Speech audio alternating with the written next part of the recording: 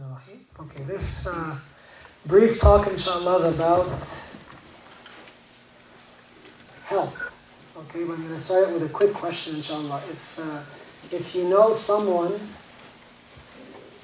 that just had a heart attack, okay, and they've never seen a doctor before, would you advise them to go to a doctor or to go to a sheikh? No. Everyone says doctor, except the sheikh.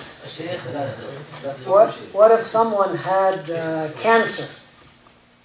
Would you send them to a doctor or a sheikh? Doctor. Okay. So what if you sent this person to a doctor, and then the doctor told the person, go to a sheikh? What do you think of the doctor? Oh, you think the doctor said that it's hopeless, right? That this cannot possibly be a treatment.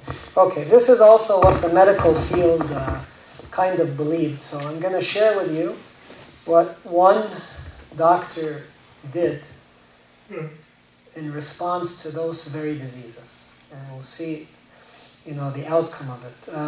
To understand this, I want you to think of health in three ways.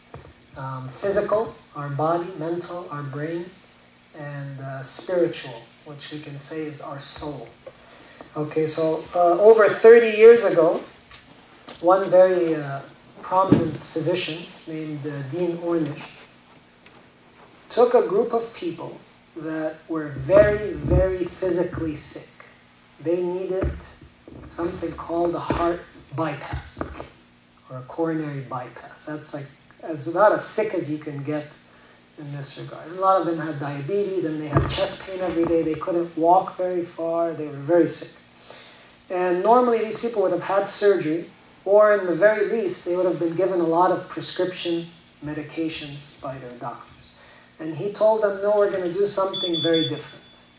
And so this is what he said we'll do. He said we're going to work on your physical health, your mental health, and your spiritual health, basically.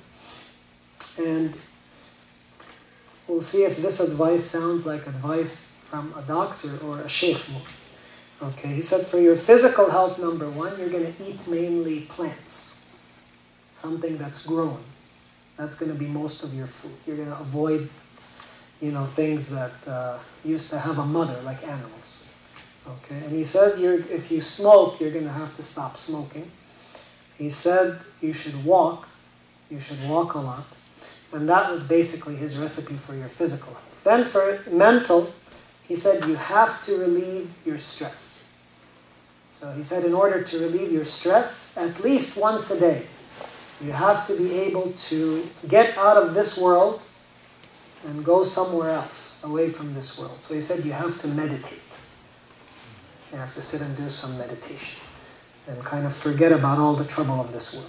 And then for the spiritual health, he said more. He said you need to achieve sort of an inner peace, come to peace with yourself and with other people in the world. And he gave some examples. He said if you have a brother or a sister or a parent that you have been arguing with, he said you need to make up with them.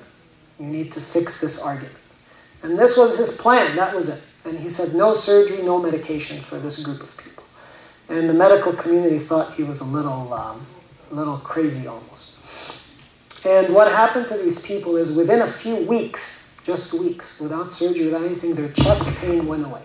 They were able to walk better. And then after 1 year, they actually checked their hearts. They had checked their heart before, and they checked their hearts after a year. And they found the blood vessels in their heart that were blocked were starting to open up.